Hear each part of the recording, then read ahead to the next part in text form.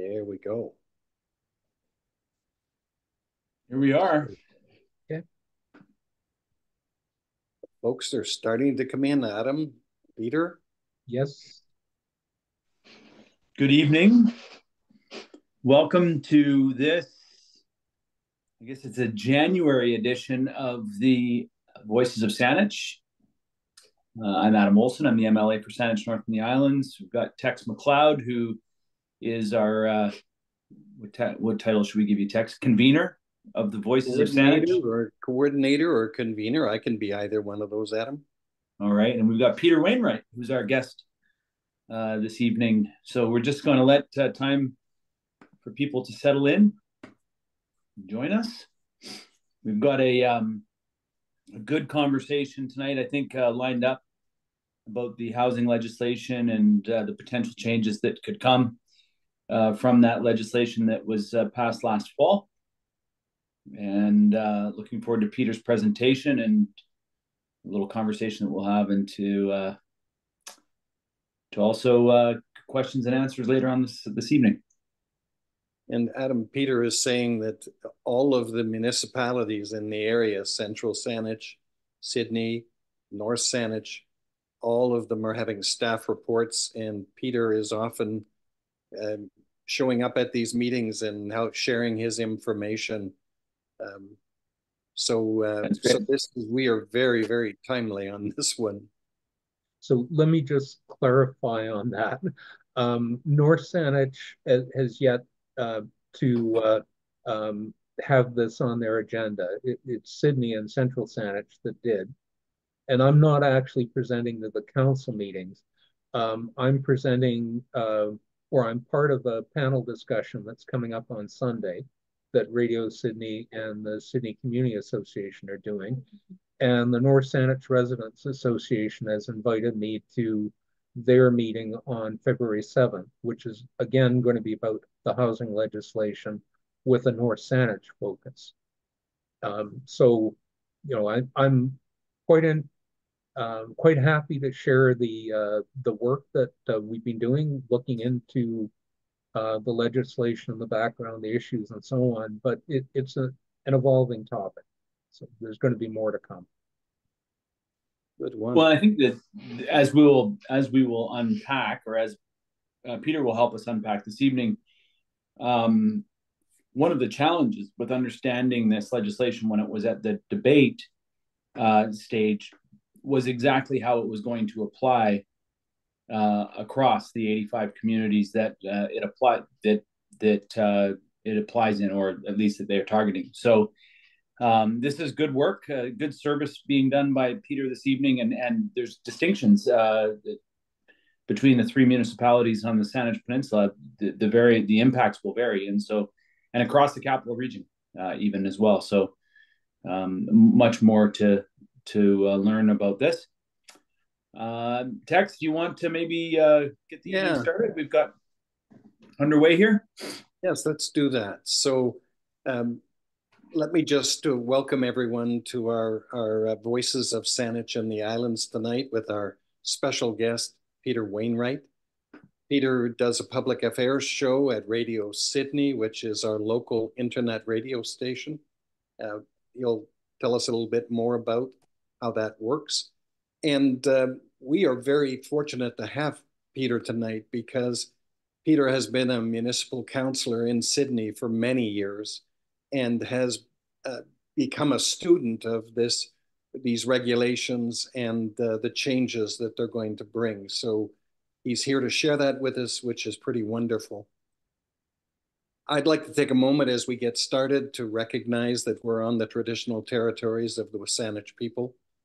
We share this beautiful, beautiful part of the world, and we're very grateful to be a part of it, and we're very willing to take up what we need to do to help maintain and look after this part of the world, as Adam reminds us.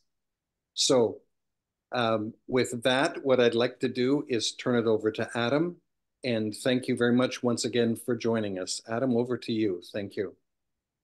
Yeah, thank you, Tex, and thank you for convening these really important conversations.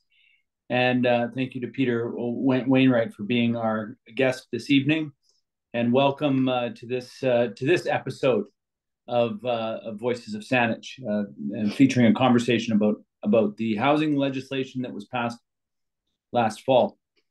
If you received my newsletter, or if you happen to check out my website, last fall you might have seen me lighting my hair on fire about the way that these bills were brought in, and democracy on a couple of levels. And I don't have much hair to light on fire. I think that was the smirk that Peter gave me there. But yeah, I was quite disturbed at the level of discourse that was allowed during these important changes, or the changes that have been made in zoning across the province.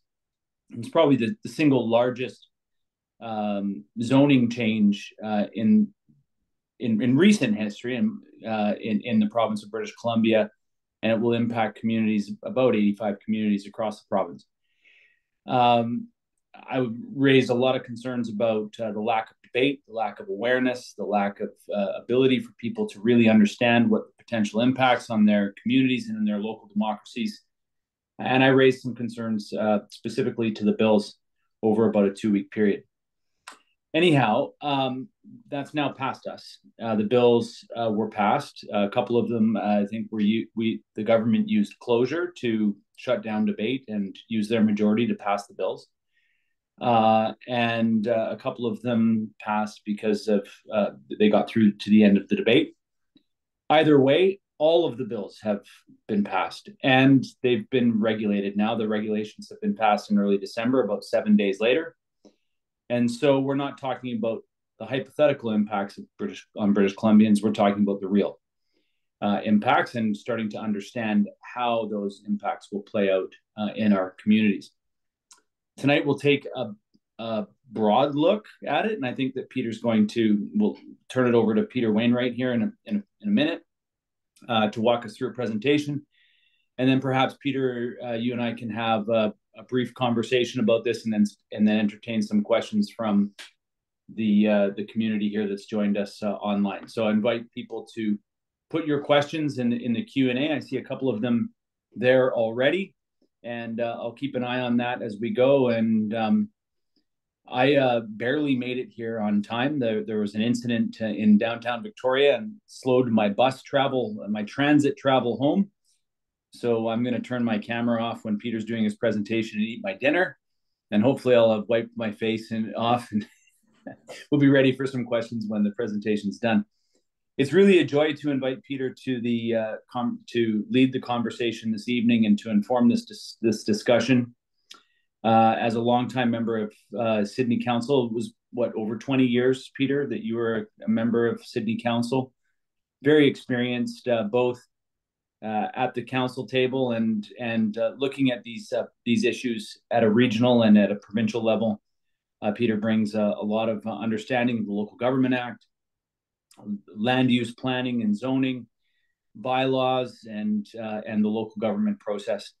And so it's wonderful that you've done the technical work. I've had the benefit of being interviewed by you on your Peninsula Affairs show on Radio Sidney, where we've engaged in these housing debates over the last couple of conversations that we've had. And so this will likely be some kind of an extension of that.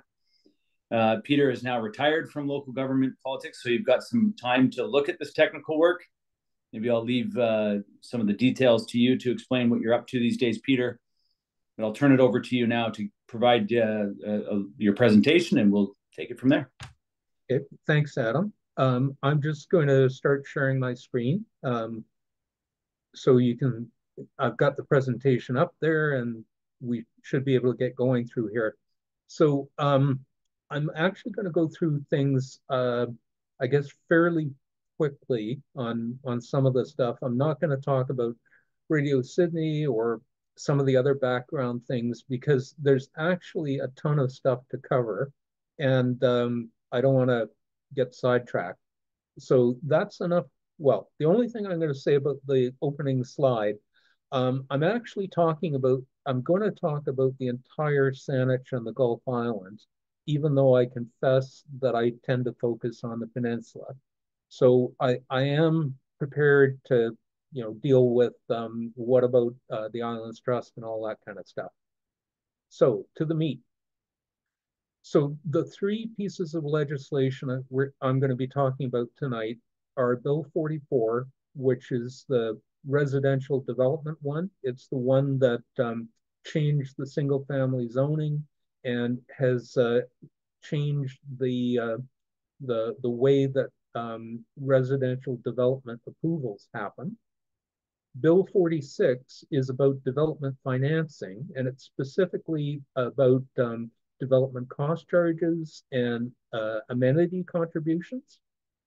And Bill 47 is the transit-oriented areas one, with the theory being that you should put more housing density immediately around the important transit hubs, and the province stepping in to make that happen. So, first one to look at is Bill 44, and this is the one that makes the changes to the single family zones. And I think everybody's heard about this. So with respect to the single family zones, it's not precisely single family zone. It's any kind of zone that existed in November that allows a single family detached home or a duplex, okay? So there are a lot of zones that are very close to that might not be called single family, and yes, they are captured by this set of changes. So the first change, and you've heard some of this stuff on the news, is that secondary suites and or accessory dwelling units are basically allowed province-wide in a single family zone. Now this isn't, there are some exceptions, but if you're not on municipally operated sewer, you're not allowed to do the accessory dwelling unit. It's only a secondary suite. And this also does not apply if the lot is greater than, you can only do that if you're on a lot greater than 1 hectare.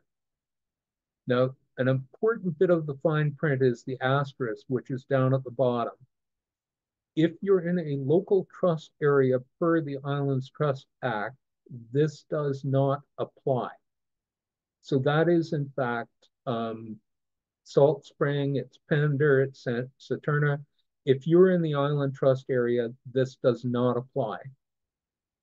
The last exemption I've got down there is a bit of a technicality.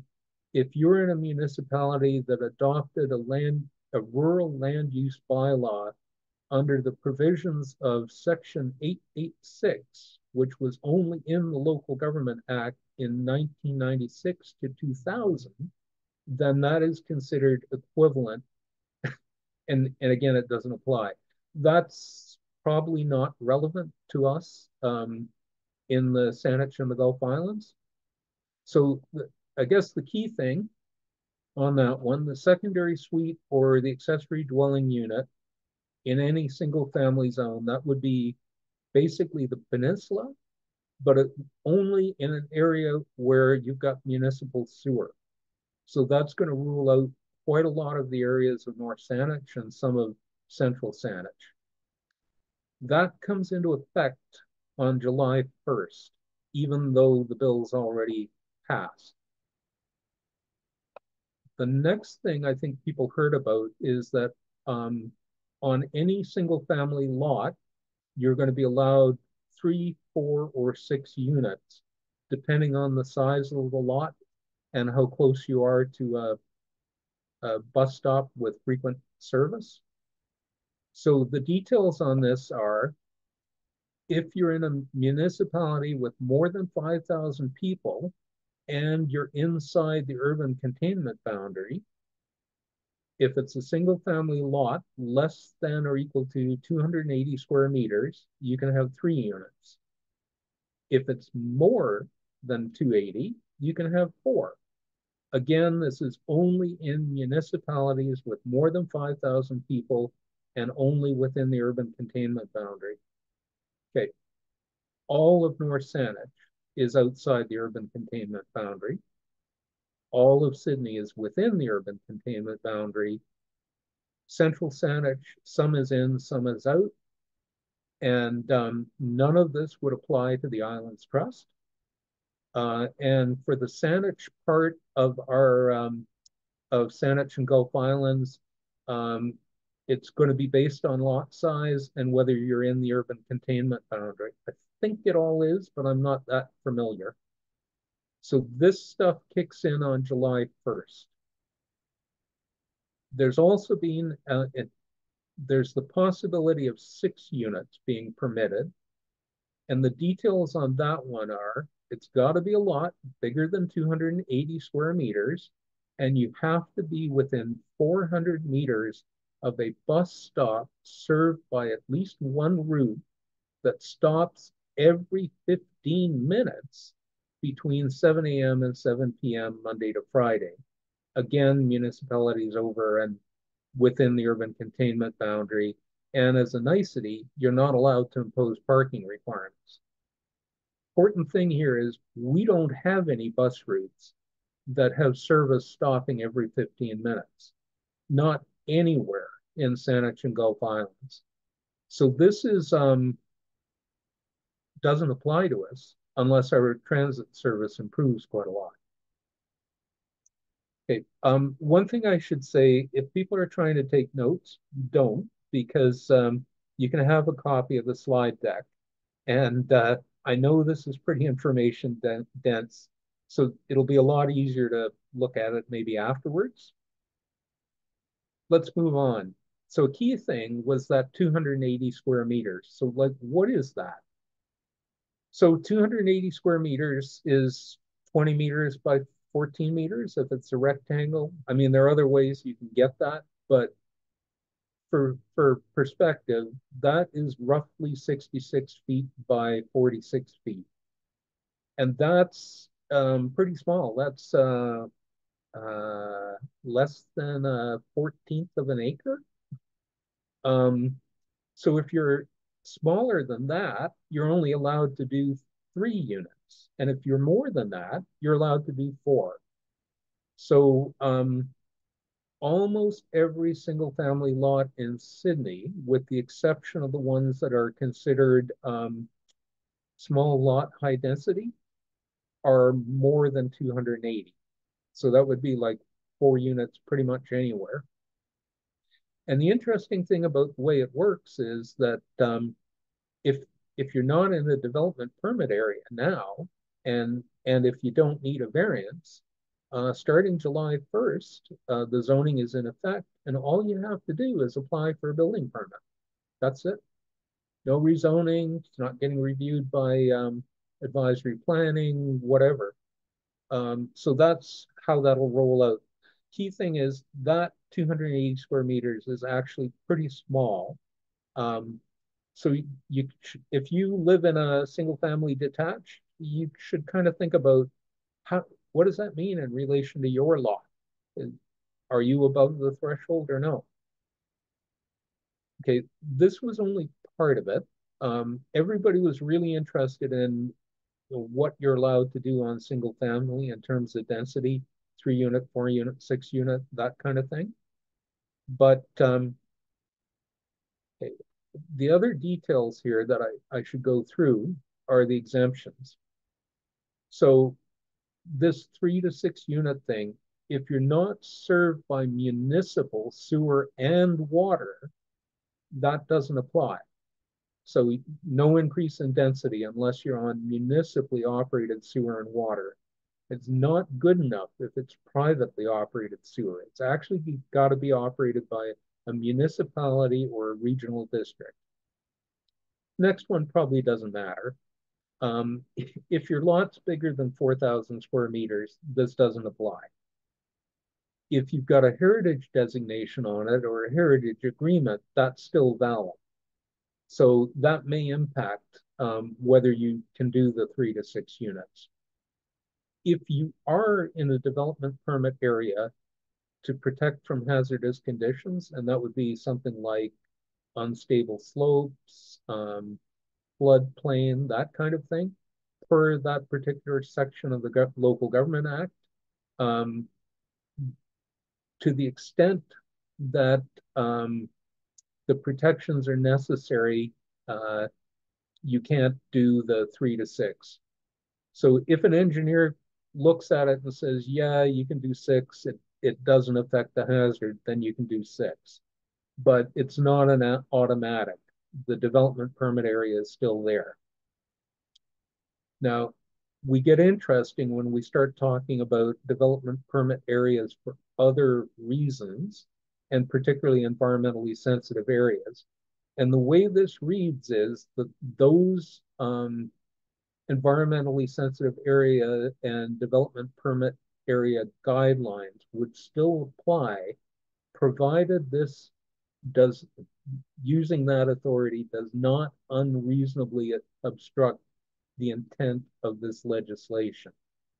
So they're basically saying you can do it if there is a legitimate and you're not being unreasonable trying to obstruct the extra density. Another point is that provincial legislation like ALR continues to apply, and that would also be Riparian Protection Act, Drinking Water Protection Act. There are a few other ones that may impact whether you can do 3, 4, whatever on that single family lot.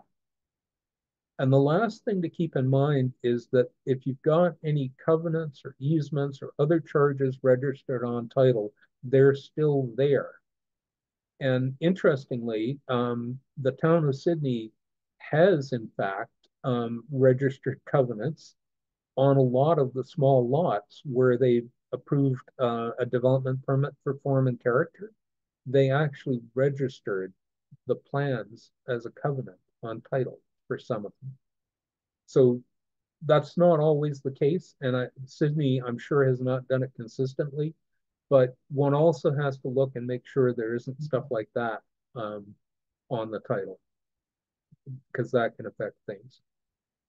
Okay, now I'm out of what they did to the single family lot stuff.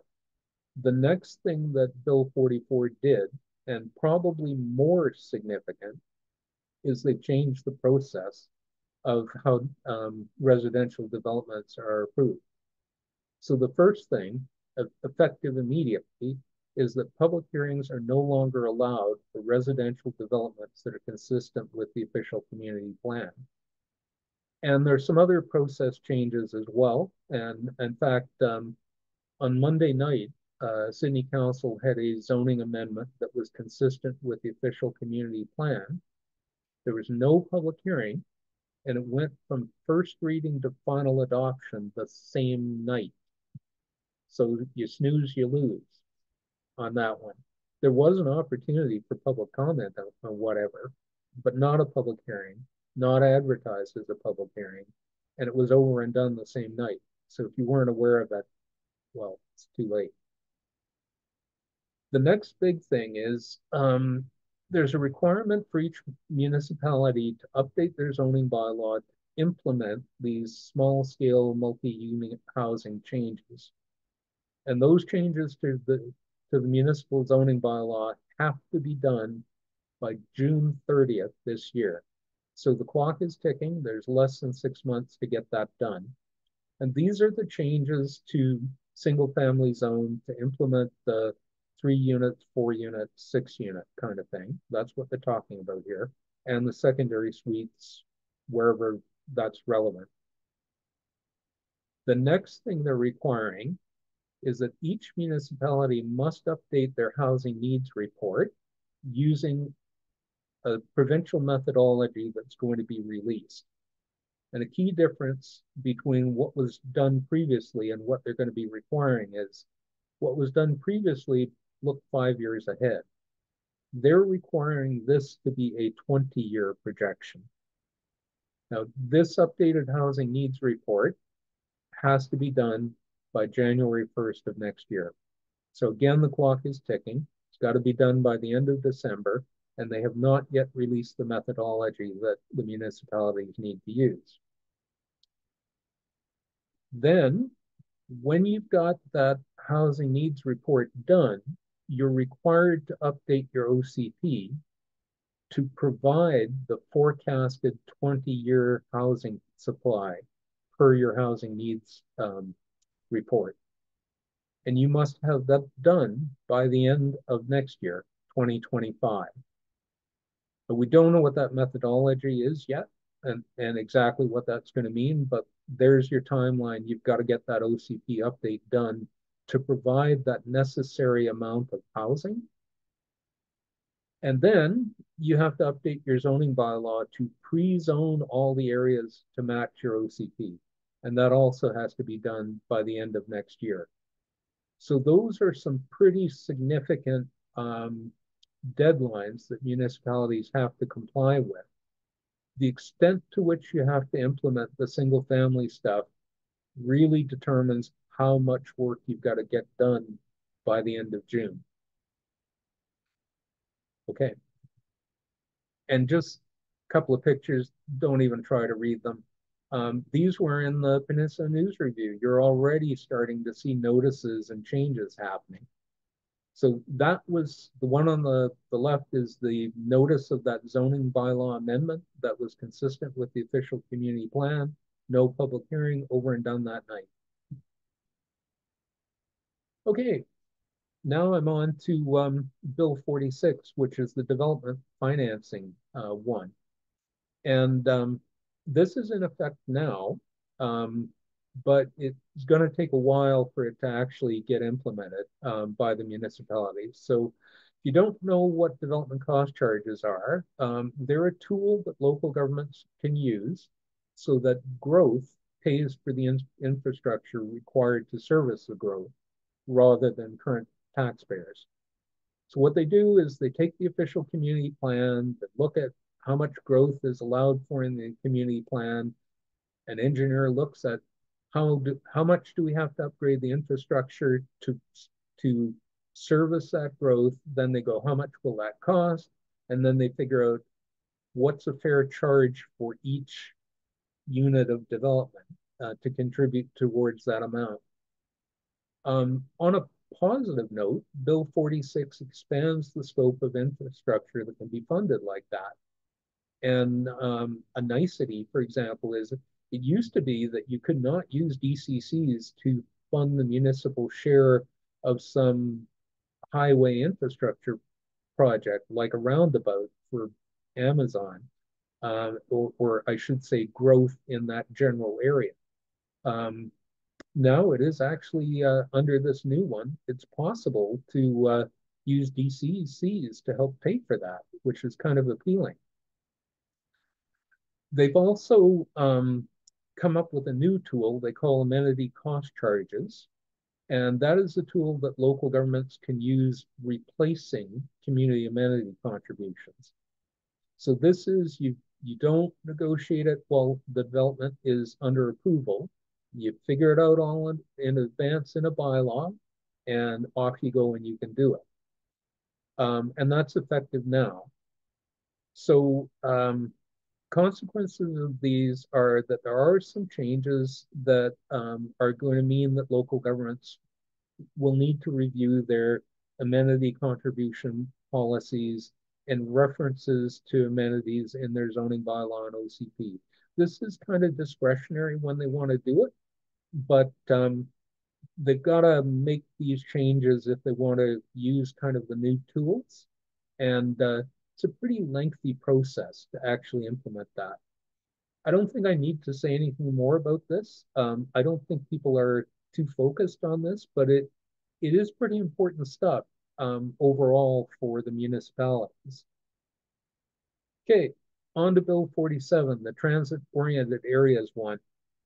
So this one is the one where, you know, the idea is to put the density around the transit stations. So what they've done is transit-oriented areas, or TOAs, are defined in a regulation, and they are areas that are within 800 meters from the top tier of transit hub, which happens to be SkyTrain stations, or they're within 400 meters of the next 3 tiers, which are bus exchanges, West Coast Express stations, and bus stops that are prescribed in the regulations. Okay, so the regulations are in, they're 2 orders of council. Those are the magic numbers. They designate 52 transit-oriented areas.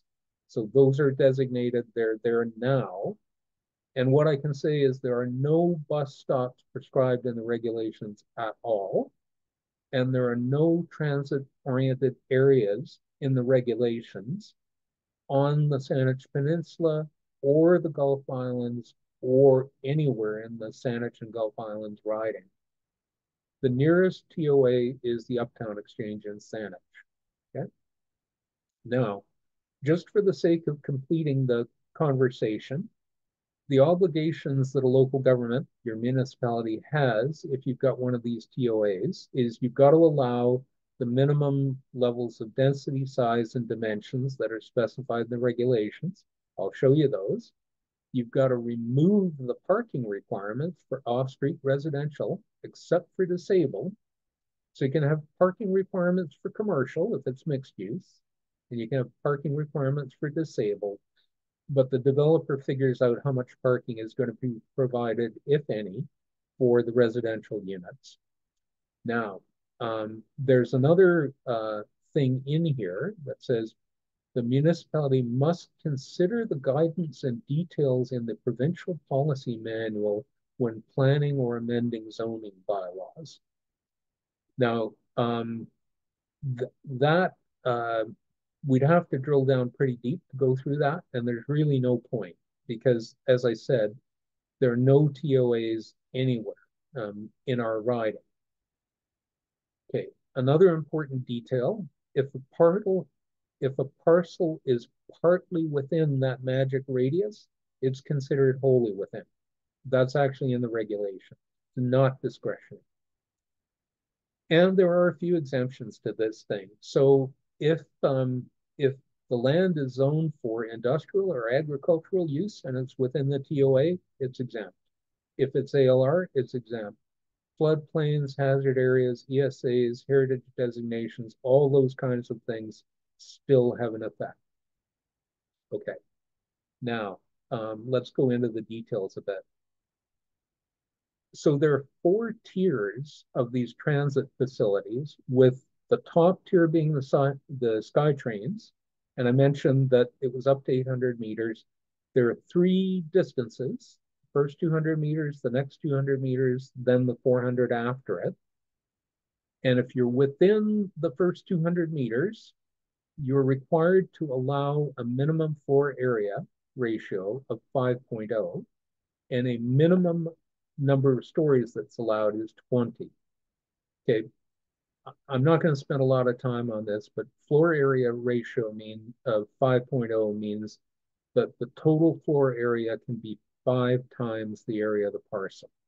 Okay, and I know this is hard to visualize, so an important thing I'm going to say is if you look at Sydney's zoning bylaw for the downtown commercial zone, it allows 3.0 FAR and up to 4 stories. So if a 4-story development is allowed to have 3 times the floor area of the parcel, you kind of think that a 20-story development would be a little more than, it's not even twice. And that kind of ripples through farther down. But I won't dwell on this stuff. If you're near a SkyTrain, you could be up to 20. If you're near a West Coast Exchange one, you could be up to 12 stories. If you're within 200 meters of Uptown, you could be up to 10. And if you're one of these tier 4 things that is yet to be defined, it might be up to 6. But that 6 would actually have a minimum allowed floor area ratio less than what they would allow in Sydney's downtown core. Wow, that looks well thought out. Anyway, moving on. That's what Uptown looks like. So there's the Uptown Exchange. This is generally Uptown. That's 200 meters. This is 400 meters. I don't know if people can see my little arrow, but off on the the side here, this general area is all single family. So what they've done is they've just said, X number of stories throughout this. And looking at it, as I said, any parcel that's partly in is considered wholly within. So that's wholly within. This parcel that is barely in the radius is wholly within, with about 90% of it actually lying outside. Anyway, that's what it looks like. So the last thing that I should do in the overview kind of side of it is this is what the timeline looks like if I put all that stuff together. So you can kind of see how it plays out. So effective now, public hearings are no longer allowed for residential developments consistent with the OCP. The transit-oriented areas are in effect. They've been designated. Those zoning changes are live. And the development cost charge stuff is there. It's also in effect, but not really until the municipalities implement it. Now, there was an interesting thing that was on the provincial webpage that got deleted, and then they actually made the announcement. So they have actually announced that they're distributing 51 million to local governments to help deal with the cost of doing this stuff. And the 3 peninsula municipalities have been told they're each getting a little over 200,000 to do that. And that's supposed to happen sometime this month.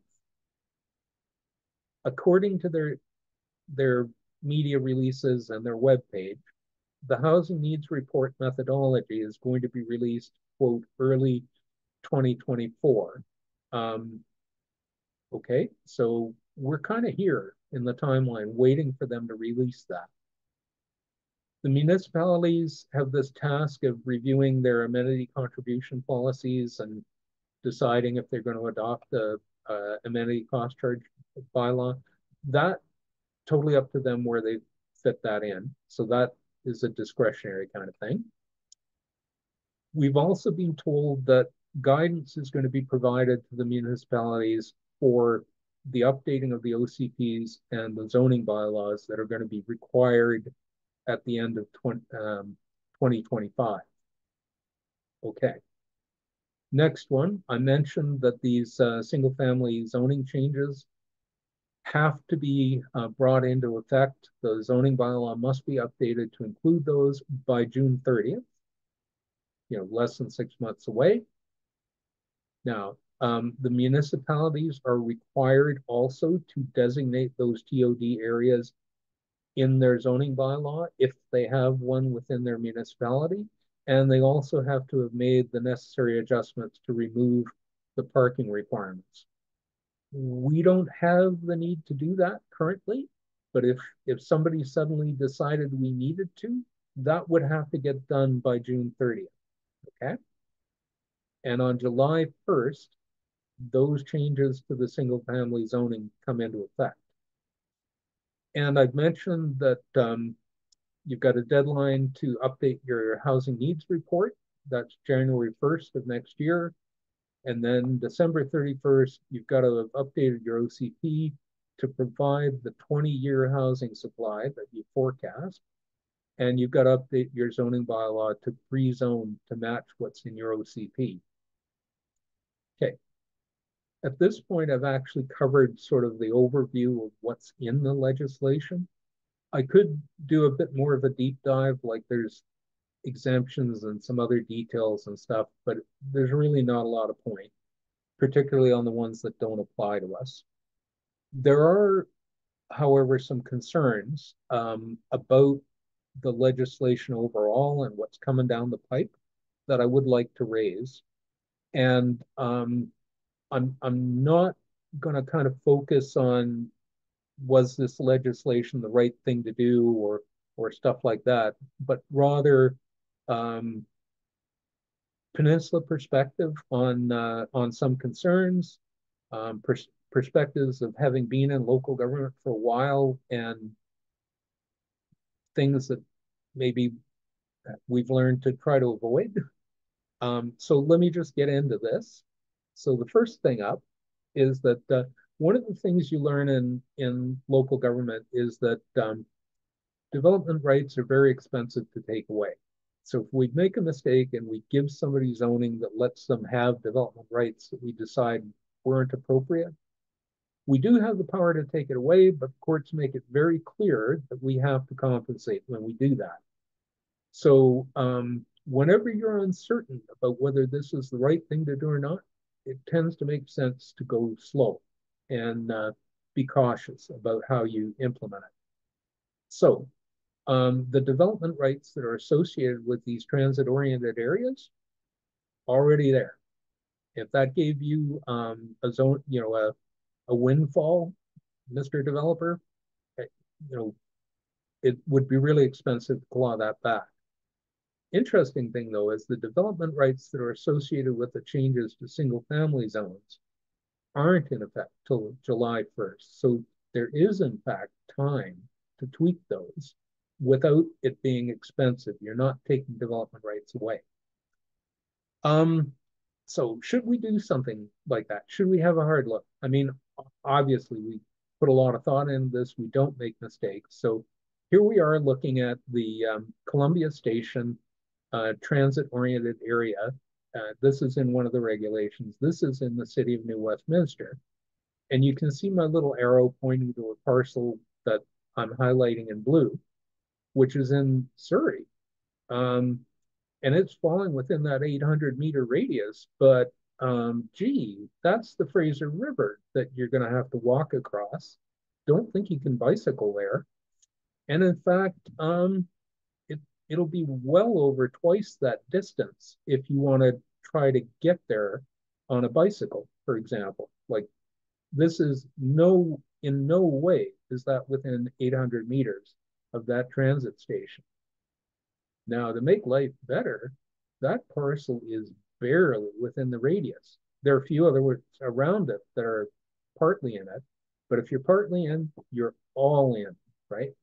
So that parcel, unless it has some exemption because it's industrial or whatever, just picked up that full set of development rights.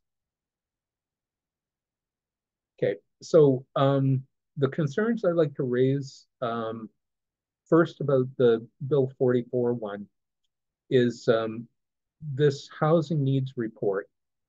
We're expecting that methodology to come out sometime soon, and the municipalities are going to have to use that methodology to forecast a 20-year housing supply, which they then have to provide that amount of housing in their OCP and pre-zone to match it.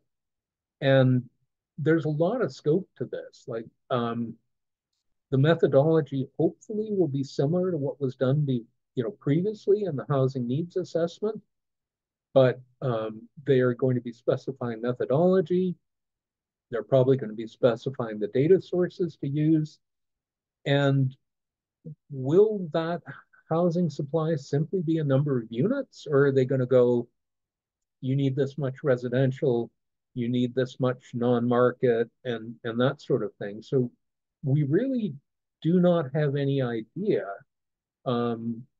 what the consequences of that are going to be, and we're not going to be able to evaluate that until we actually see that methodology that we're expecting soon. So that's one of the concerns. We'd really like to see that methodology, and it's quite possible that the impact of that will be very significant. I suspect in the case of town of Sidney, with a lot of the single family having the potential to go 4-unit because of the single family change, that will provide a lot of potential housing supply that may mitigate the impact on Sidney. But in North Saanich, with none of those changes applying, they're going to have to figure out how to modify their OCP to provide whatever that 20-year projection is. And that could be a significant change to the OCP. So this is, again, I'm talking kind of big picture concerns. Okay. Next one is the importance of transit plans. So reading the regulations, this allowance for 6 units on a parcel, it's not when the bus stop is there, it's when the bus stop is planned. So if they come up with a transit plan, which is indicating an improvement in service in the future, that's going to provide that at least 15-minute level, that is the trigger for the 6 unit happening in single family. Wow. So we're going to want to watch very carefully the development of the transit plans for our region, because they have implications. That particular 6 unit trigger would not apply in North Saanich because you're outside the urban containment boundary. It would apply in Sidney. It would apply in whatever parts of central Saanich are within the urban containment boundary when a transit plan comes out that says there's going to be that kind of service. Okay. Now, here we go with another thing that's in Bill 44.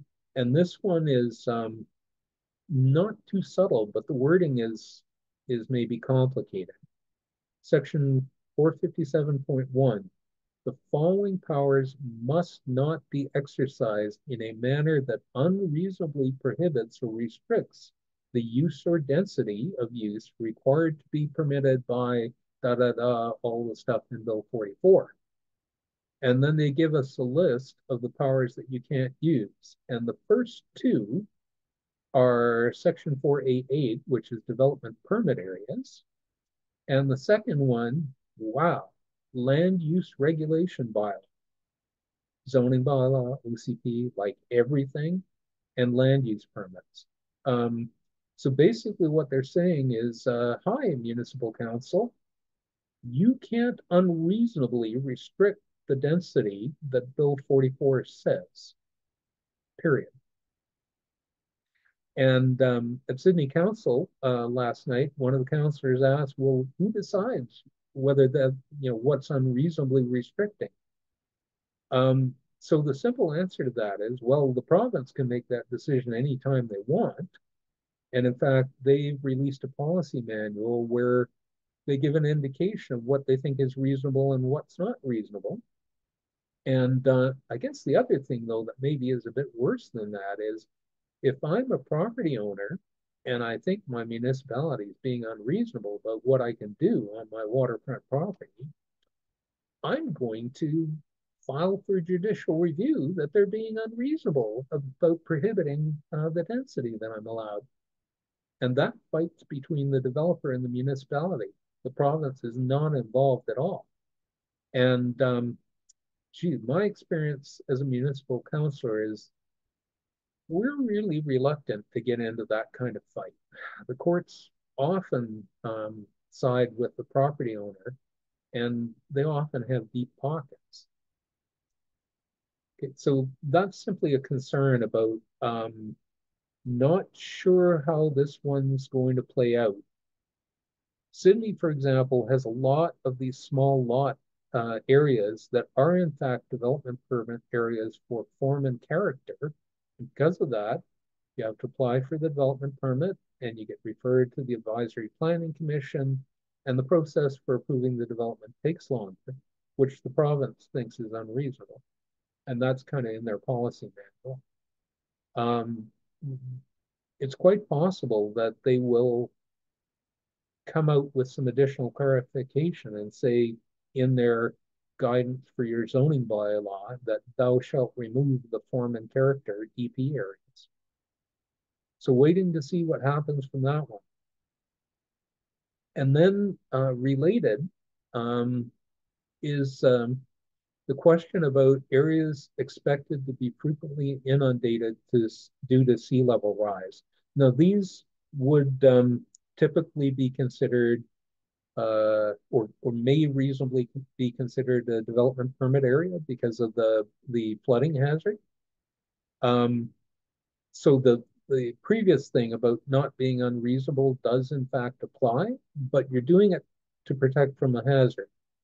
So you do have some wiggle room here, but you're only able to exempt the property from the additional density if you've got a qualified professional certifying that increasing the density would significantly increase the threat or risk from the hazardous condition. Well, more people living in the area that's going to be inundated, more, valued property. Yeah, you can argue that increases the risk, no problem. But then it goes, the threat or risk from the hazardous condition cannot be practically mitigated. Okay, well, it's pretty easy to build a seawall. Even if the municipality doesn't want you to, obviously that condition can be practically mitigated. So that basically blocks you from trying to exempt those areas. And here, what I really am seeing kind of as an issue here is that we know that we're going to have to do regional or sub-regional planning to deal with sea level rise. Like you can't have a seawall and then a gap and then another seawall and expect things to work. You've got to take a coordinated approach to this. But what they've done is they've basically set it up so that waterfront property owners have got this set of rights associated with Bill 44 that look like you can't really block them. And they could really be a barrier to a coordinated approach to dealing with that in an area like Roberts Bay, for example, or CM Harbor or whatever. So it seems to me that the better approach would have been to say, look, there's a risk of doing this, and maybe we should not do it in phase one. Maybe we should see how the rest of the stuff works out, do a little more consultation on this one, and decide later whether we want to bring it in. Because it's easy to add it in later. It's expensive to try to take it away if you decided it was a mistake. And I think on this one, my big concern is not to do with the density at all. It's simply about the need for removing barriers to regional approaches to managing sea level rise, because it's going to be necessary to have a coordinated approach to it. Okay, I'm done on Bill 44. I actually have no concerns about Bill 46, at least nothing of substance that I would bring up.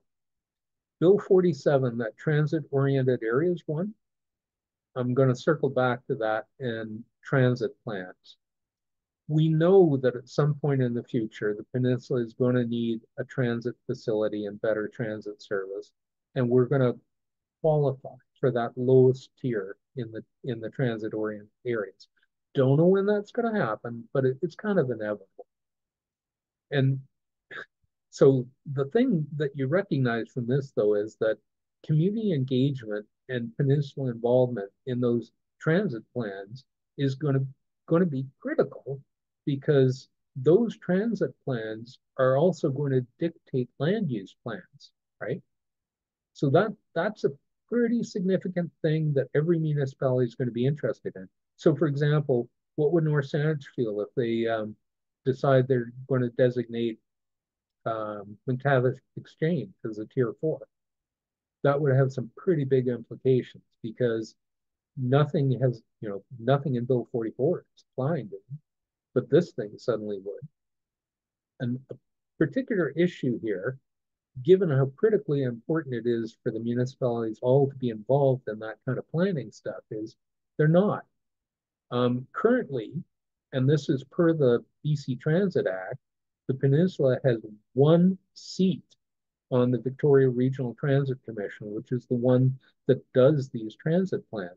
That seat rotates among the peninsula mayors. It's currently Mayor Windsor. He's doing a wonderful job. Kudos to him and all that. But there's a governance principle here that every municipality should have a voice, because Suddenly this stuff is really important. That's actually it on Bill 47. Okay. Last thing is some concerns about this overall timeline that I went through. And I tried to remove any of the fluff here. So we've got stuff that's in effect now. We're waiting for that housing needs report methodology to come out. We're hoping it's going to come out soon. The zoning bylaws got to get updated to incorporate this Bill 44 stuff by June 30th. Those changes come into effect July 1st. The housing needs report has to be done by January 1st. And then you've got to get your OCP update, including that 20-year forecast, and update your zoning bylaw by December 31st. So there is quite a lot of stuff that municipalities need to get done. And of course, this is not the only stuff on their plate. A big concern is, so 13 municipalities in CRD are going to update their OCPs all in the same year. And they're all going to have to submit those. Each municipality is going to have to submit that OCP for review to CRD. They've got to approve it under the regional growth strategy. And it's also got to be approved by adjacent municipalities, First Nations, and there's quite a bit of consultation stuff involved. But the bottleneck we've seen in the past is CRD, because they literally take months to process one OCP amendment through CRD board. So what happens when they're trying to do 13? Okay, that doesn't look pretty. I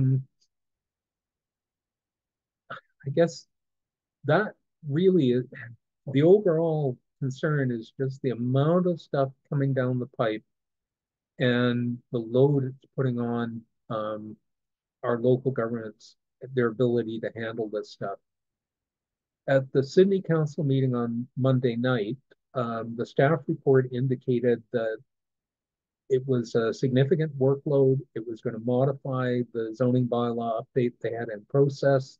They were going to have to reduce the amount of public consultation they had planned to be able to essentially meet the deadlines. Now, anything beyond July 1st is speculative, because we don't even know what the methodology is going to be. But anyone who needs a consultant to help them prepare their housing needs report, there's a limited pool of consultants in the province that do that kind of stuff. And every municipality looking for help is going to be wanting the same pool of consultants. And the same thing is true of a lot of other pieces of this.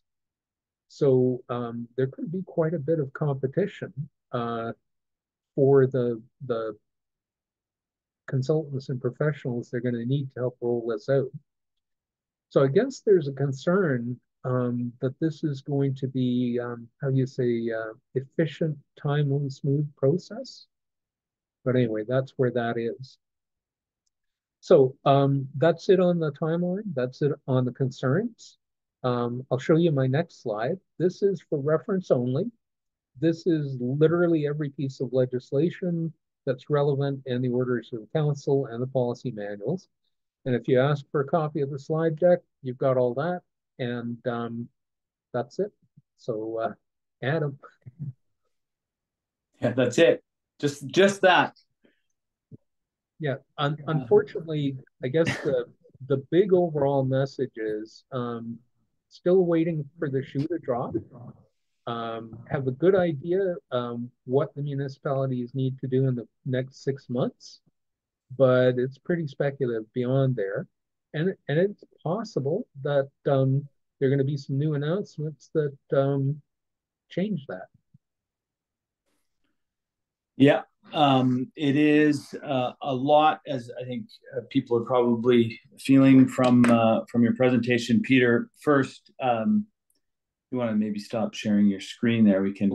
Sure.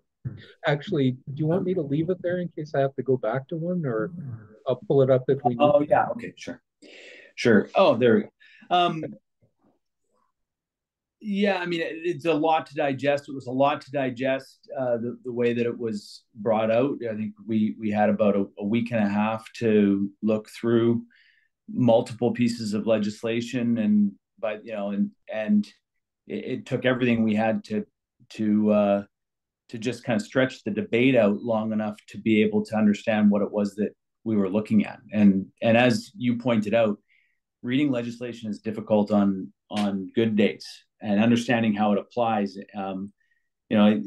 Government lawyers take a long time to ensure that they understand how the wording and the language in the bill impacts the outcome of it. And we, as the opposition critics, were given just a matter of a few days, and so we did what we could to try to draw the debate out and the discussion out for as long as we could. But to understand what the full scope of it is. And there was a question in here about the 20-year housing needs forecast as an example. I've got, I mean, there's so many ways for me to get into this conversation with you, but there's some questions here. And one of them around this, I have the broader question: to achieve what, right?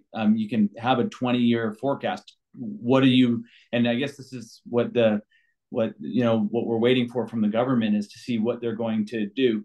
But the long-term demographic trends and how that's going to be informing this 20-year housing forecast. Do you have any sense of what that looks like, and how? Because I think it is one of those pieces that will then drive the OCP and what our communities look like here and across the province for the next 2 decades. Yeah. I have to say, no, I really don't have an idea of what they're going to do with that. If I had to guess, I think they're going to simply talk about a total number of units rather than this many non-market and this many market.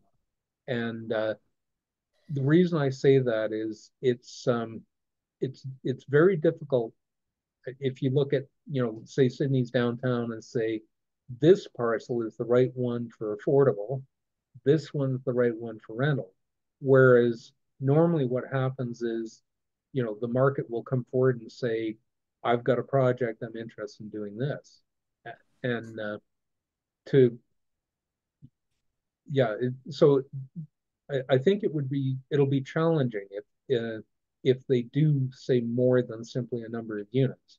And if all they do is say a number of units, then you're back to the problem we currently face, which is that the majority of them are going to be targeting people downsizing, retired people moving from somewhere else. It'll be perpetuating the problem we've been seeing. So I'm not sure there's an easy way out of this. No. The other piece that is a trigger point here has nothing. Well, it's the accessibility of transit. Mm-hmm. And there are many advocates on the Saanich Peninsula that have been calling for a rapid bus system to be created to connect the airport and the ferry with uptown. And so we saw the first, I guess, just in the context of your presentation, this is not something that's happening now, but I feel like the province, with the investment at Mount Newton, the first investment that happened at Sayward, I think we're on track to building out a rapid bus system, which I think in that context, even just a plan for that, as soon as they articulate a plan for it, as you mentioned, it changes substantively this presentation, and it changes to a point, this presentation. That to me is one of the really key things here, is that suddenly we recognize that transit planning, long-term transit planning, is going to have significant land use implications for us. It's not, that you should try to make the housing around the transit to make it more efficient or whatever, but you're required to. So, these TOA rules kick in. the minute we have a plan. It could be a 10-year plan, and it'll trigger it. Yeah.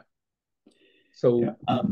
I'd like to see, the Transit Act get amended so that every municipality on the peninsula has a rep. It's really fundamental. Absolutely, it's going to be necessary. I think there's going to need to be a different governance structure for the transportation commission governance structure change. To be honest, they should think about should they just stop that and give it all to CRD, because they're doing the regional planning anyway. But anyway, that's they did not think this out, and governance right now is not fair. The governance at the local government level just changed dramatically. The role of a municipal councillor is dramatically different, I think, today than it was before, in the sense that there was a focus, there was a requirement for local government to look at the industrial, the commercial, and the residential. The residential has largely been removed from that, and now to me, it's going to be a much greater focus for local governments on trying to deliver the services to the potentially increased population, and making sure that the infrastructure is in place in order to be able to support that growth.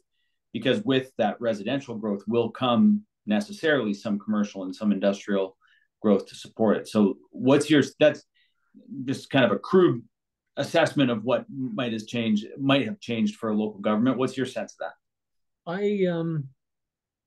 I don't think the role of a councillor has changed that much. There's a change of focus in that the OCP has suddenly become a lot more important, and the zoning bylaw less so, because the zoning bylaw must match your OCP, right? So Sydney's got a lot of multifamily residential zones, condos, apartments, townhomes, not the single family stuff, but roughly 60%, let's say, of Sydney is in that single family going to get affected. And okay, suddenly maybe I'm allowed to do 4 units on my lot. Not maybe, I will be. But that doesn't mean I'm going to do it. And where they've made these changes before, that doesn't mean you're going to have an instant uptake, particularly where you have issues about servicing and things like that, because that is a legitimate reason for slowing it down. The thing is, councillors don't spend time on single family development anyway. Like you normally you apply for a building permit unless you need a variance. You need a variance, you still got to come to council. So that hasn't changed. What will have changed is the amount of effort that goes into an OCP, because we all realize that that's going to immediately translate into zoning changes, right? And updating an OCP is already a pretty big, process. This just kind of adds to it, from what I can see. Well, there's frequency for requirements of updating your 20-year housing needs forecast.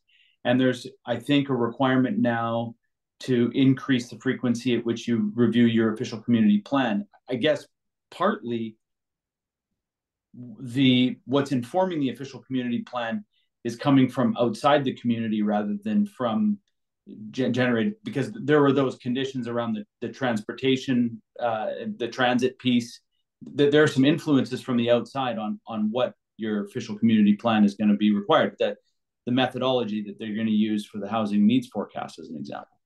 Yeah, well, there's a bunch of technical stuff they have not rolled out, but when you look at an OCP, like Sydney's OCP, how much population does that represent, right?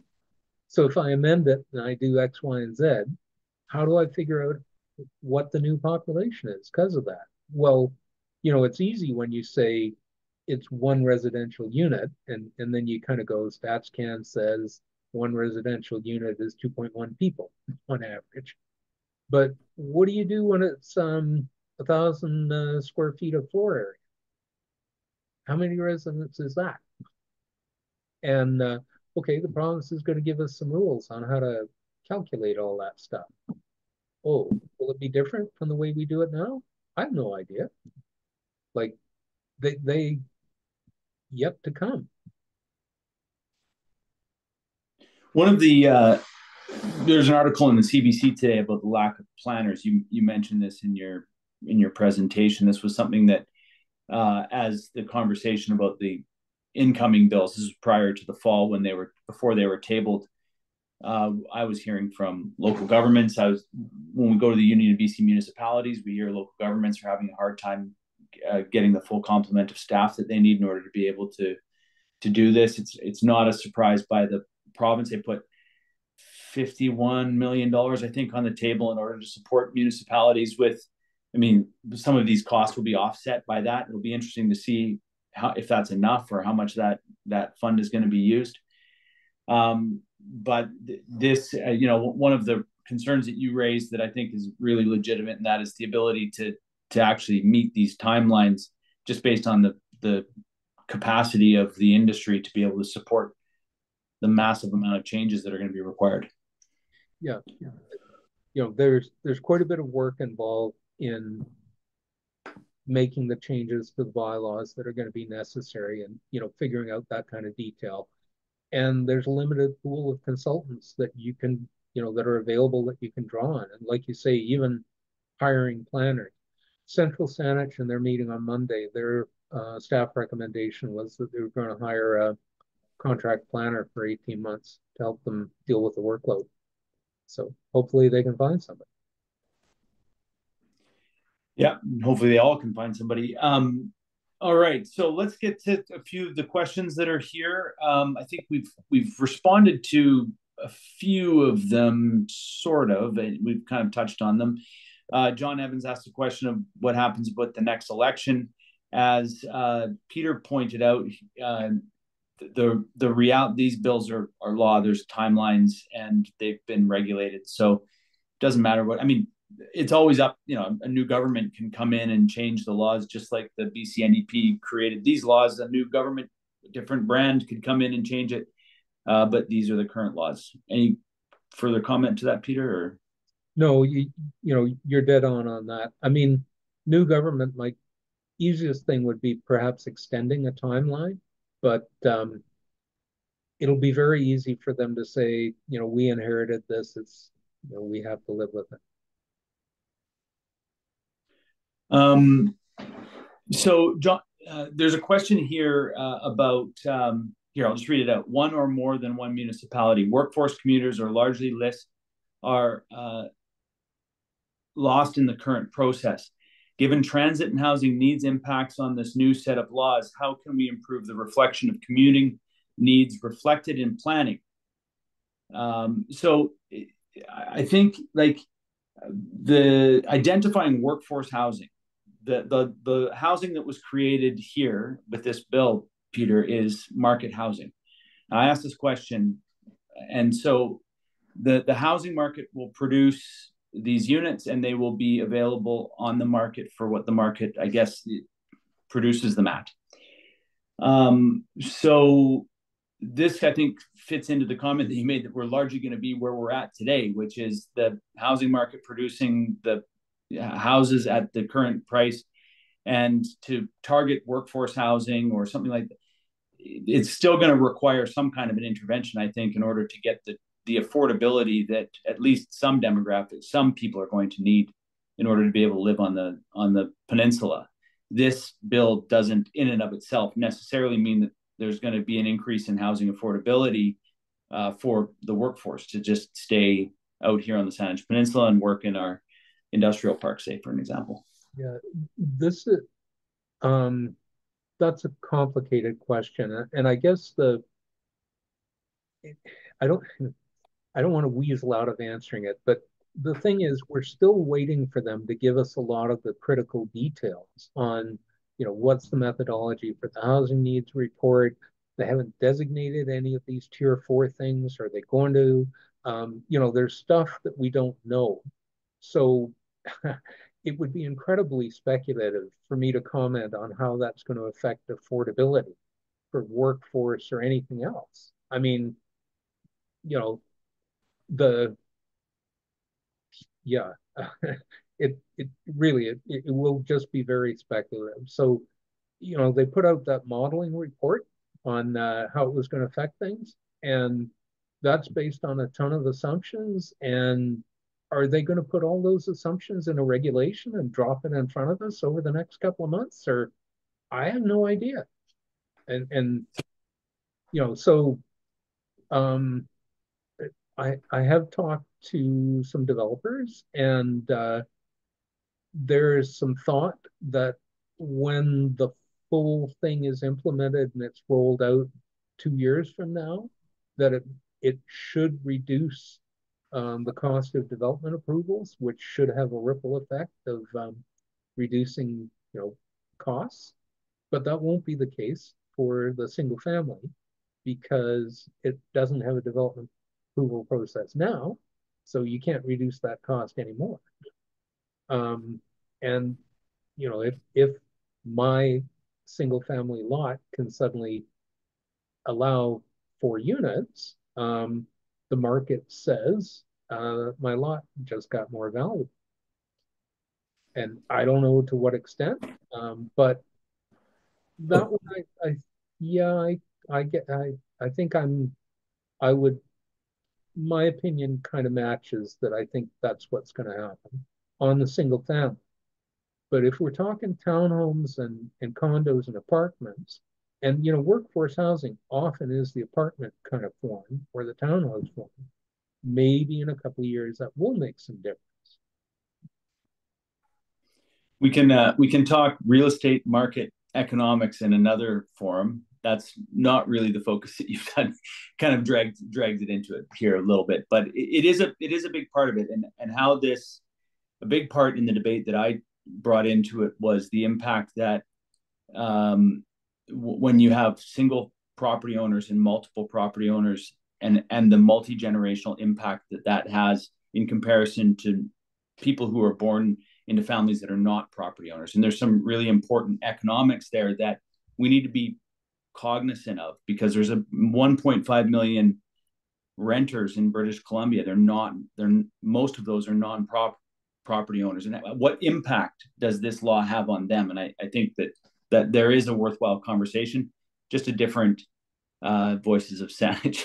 So let's go back to the questions here, Peter. And I appreciate you bringing the expertise here to the actual technical aspects of what's happening here. So I'm going to get back into it. I think, as you've said, this does not impact the Southern Gulf Islands and the Islands Trust currently, and unlikely in any short-term piece, but certainly it sits outside it now, correct? Yep. Yeah, there's a very clear, it does not apply on Island Trust land. Thank you. Okay, so Michael asked a question. If a transit authority planned a new bus route with a 14-minute service versus a 16-minute service, it sounds like that affects the development potential of all lots within 200 meters. 400, but yes. 400 meters. Yeah. So a 2-minute transit difference has a dramatic, or some impact anyways, on whether they're going to be considered for these bills or not, these new laws. Yeah. Yeah, it, like I say, the transit plans become very important in terms of what they mean for development and density. So I want to talk about reasonable here and unreasonable for just a second, because so I was in a committee meeting. It was the Freedom of Information or Protection of Information. Anyway, one of these special committees that I sit on to review the act, and on that was Andrew Wilkinson, the former leader of the BC Liberals. And we got into this conversation about, well, who's determining what's reasonable and what's unreasonable? And being the lawyer that he was, he stepped in and he said, surely we have a legal definition of what's reasonable, and so it's actually a legally defined thing, and it often gets these conversations hung up because it's like, well, who's determining reasonable and unreasonable? And as you pointed out, the court has defined reasonable and what's unreasonable, and this is something that we do fairly confidently, I think, in the courts. And if it's unfortunate that we might be creating a situation where we're increasing the opportunity for the courts to determine whether something's reasonable or unreasonable, but that is the outcome. And largely, when we're taking a look at it, I think our bureaucracies understand and are able to define it as well. So I just thought that I'd mention that. Yeah, no, definitely. It's totally by court precedent. Another thing too around this, and it's kind of an interesting nuanced piece, but I think that it highlights some of the aspects of the way that they brought these forward. So current heritage designations, yep, they can't change, or they can remain in place. Sorry, I should put it that way. Yep. They can remain in place, but this really significantly limits future heritage designations. No. You can't do it unreasonably. So if I tried to put a heritage designation on a property that had no heritage value at all, and I'm doing it solely to make it difficult to do the 3 or 4 or 6 units, I can't do that. But if I'm looking at a bona fide heritage property that we simply have not designated yet, for the sake of argument, well, no, Beacon Wharf's not a residence, but there are plenty of ones around that are significant, settler history or whatever, that are not designated yet. Sidney probably has several, and North Central Saanich designated a couple of properties at the owner's request only a couple of years ago. So I mean, it can happen. There's no barrier to doing it as long as you're doing it for legitimate heritage reasons. But as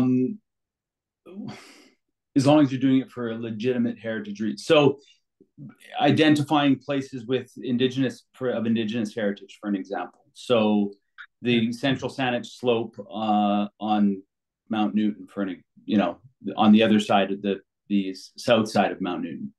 Yeah. Wow. So, you can do a heritage designation for an area like Chinatown. And in fact, in doing something, and Oak Bay has got an area that's got a designation as the neighborhood, not the individual buildings. And it's a kind of a foreign character thing. So there are heritage designations that can be done like that. What they're saying is, you can't do that for the purposes of blocking the 4 units. So you might say, minimize the lot coverage, but you can still do 4 units with a maximum of 11 meters and so on. And, the heritage designation or agreement is going to have conditions about minimizing lot coverage and site disturbance and sight lines, and I don't know what all the stuff would be, but you can do something like that with it, and still say, and on these single family lots, you can still do 4 units. You just minimize that lot coverage, whatever, right? So it's not a complete barrier, but it makes it a little more complicated. And the other thing it does is it opens up the door for the property owner to go, you're being unreasonable about this. I want a court to do a judicial review of your decision. Yeah, and I would say that it has the potential of cornering us into doing heritage designations that we've always done, and not considering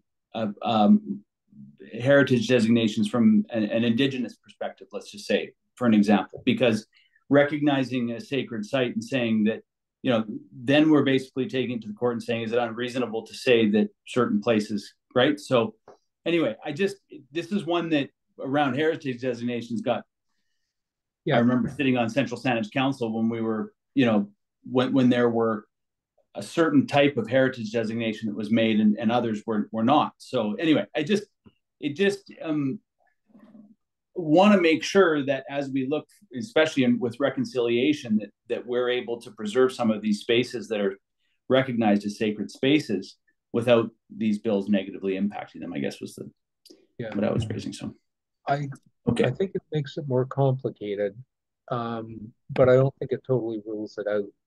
The other thing it makes more complicated, like Sydney's got a lot of has designated environmentally sensitive areas in its OCP, got guidelines, and they will continue even after Bill 44 kicks in, to the extent that they don't interfere, right? For North Saanich, which is going through its OCP process and thinking about creating environmentally sensitive areas, so these didn't exist in advance of the legislation, suddenly it's a lot more complicated, because now you have to look at, am I being reasonable? How does this relate to the policy manual? And all that kind of good stuff. I think you have to be more cautious about it as a municipality, and that generally means it costs more.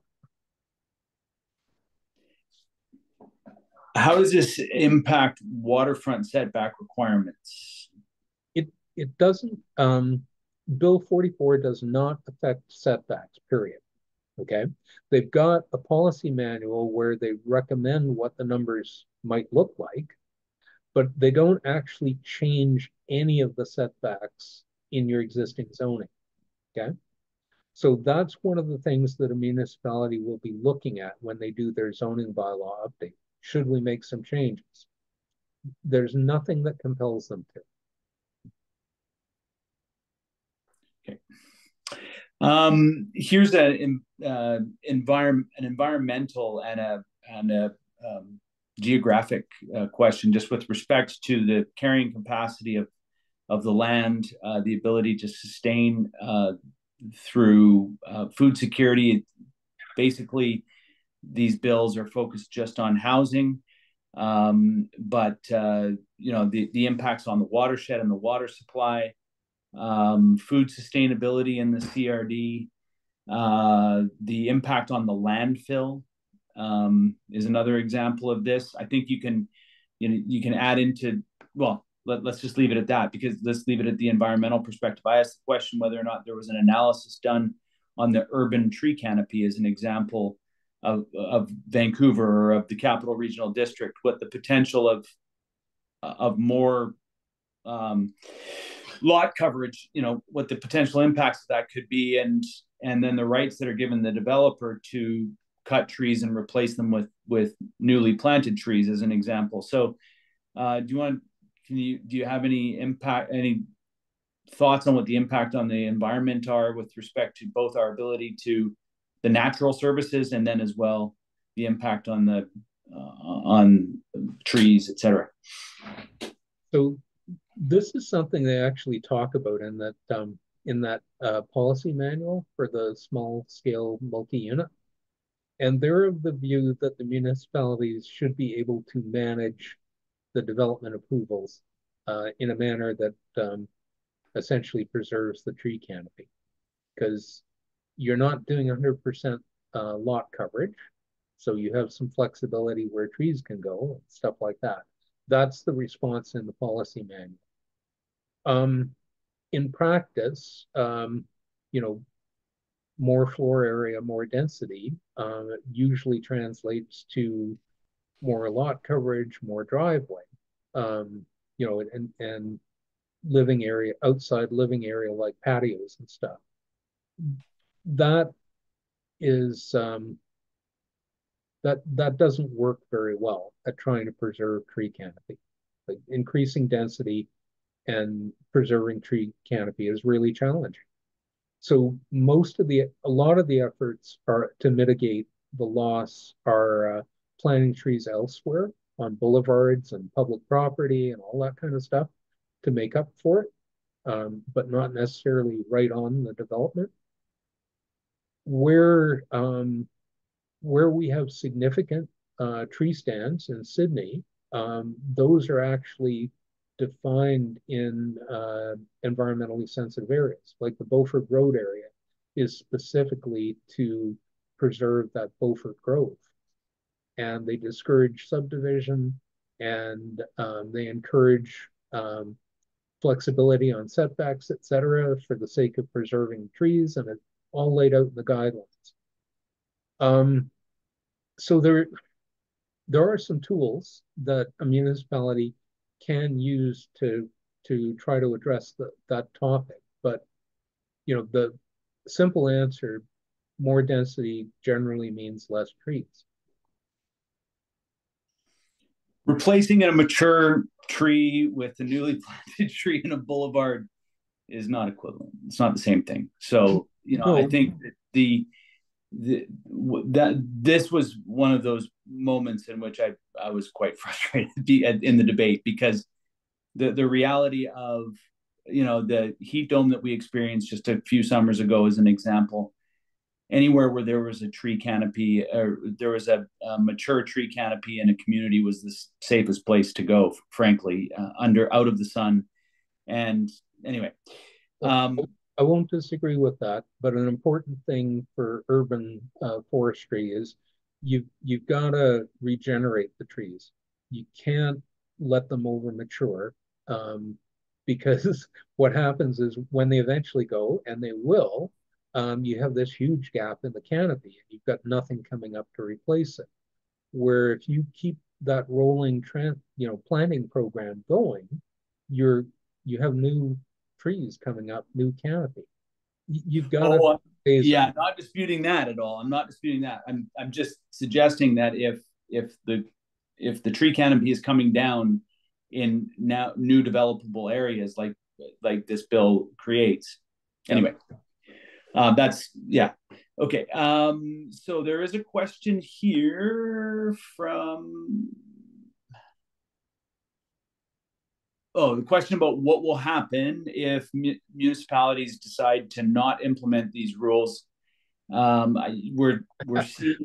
We're seeing a number of different boards, and the Metro Vancouver board had an in-camera discussion about this.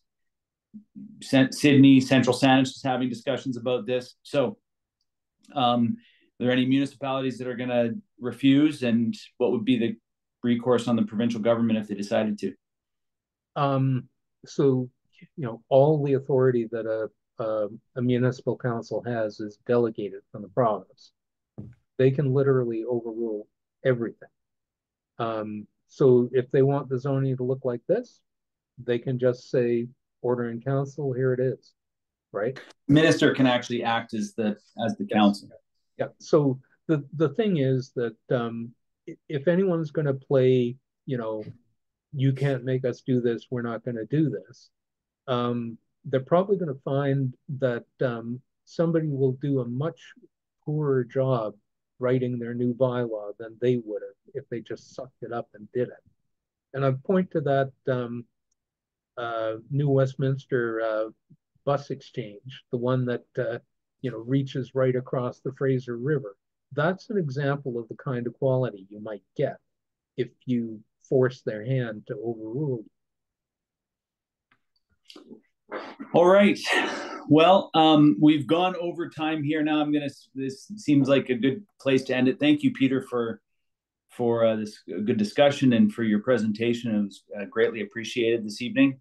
And I hope that people go away from this conversation with deeper knowledge of the bills that were passed this past fall, and just, I guess, what to keep your eye on. Do you have any final comments? And then I'll invite Tex back into the room, and you can close us down in a good way here. Yeah. One thing I was going to do, I mentioned that the slide deck was available for anyone who wanted it. I have just posted it in the chat. You can, if you want a copy of it, go to the chat, click on the link, and just download it. Awesome. Thank you. And I'll make a pitch here as we provide these events free of charge. And I should have mentioned this earlier, and it's in the comments. If you're moved to do so, we just ask that you make a contribution to the Saanich Peninsula Food Bank. And there's a link also in the chat there as well. Well, thank you very much, Peter. Good luck in your presentation on Sunday. I hope it goes as smoothly as it went today, and I really appreciate the insights that you provided us. And I'll turn it over to Tex. Once again, let me thank you, Peter. Much appreciated to help us try and understand this complicated and really, really this is impactful, and we appreciate you taking the time to help us sort through that. I just wanted this to, in addition to thanking you, let folks know that we're in discussion right now with Bryony Penn and a couple other folks, one from Victoria and one from up north in the Gulf Islands, up north, the Northern Islands, and they're working to set up a herring conservation and restoration group. And we've been talking with them about coming in to join Adam. They've got a film that they've made, and we've got a tentative date of March 14. So we'll keep you posted on that one. We thank Bryony for helping us put that together, and we'll look forward to sharing that with you in the coming weeks. And Adam, I think I'm basically done. Thank you. Right on. Well, thank you so much, everybody. And Peter, do you want to leave the? There's still a few people in the room. Do you want to tell people when the Sidney conversation, when and where the Sidney conversation is, sure, and when and where they might be able to find it on Radio Sidney? Okay, so we've recorded this session tonight, and Radio Sidney is going to put that up as a podcast. Probably take us a couple of days to do that, but it will be on radiosidney.ca. You'll be able to find it through there. I'll have a link to it off my Facebook page as well. That's Peninsula Affairs, Radio Sidney, Peter Wainwright, if you're looking for it. I don't think we're too hard to find. We have a panel discussion happening on Sunday. It's jointly hosted by the Sydney Community Association and Radio Sidney. In addition to myself, we've got Jordan Milne, who's the CEO of GMC Projects. That he's a developer, the proponent of the Cedarwood, very knowledgeable on affordable housing, workforce housing, that kind of stuff, but developer's perspective. And we have Jarrett Matanowicz, who's the director of planning for Central Saanich, who will be, giving his perspective. And he's got, all the knowledge of how it applies in ALR and that kind of stuff that isn't really a Sidney kind of thing. And then on February 7th, I'm going to be giving a talk to the North Saanich Residents Association meeting, again, on housing. So, and that one will be specific to North Saanich. So if you're interested in any of those, they're free to attend. So join the Peter Wainwright Housing Tour, basically. All right. Thank you so much, Peter. Really appreciate our conversations and what you brought to the conversation tonight. Thank you so much, and wishing everybody well, and have a good evening. Thanks for having me.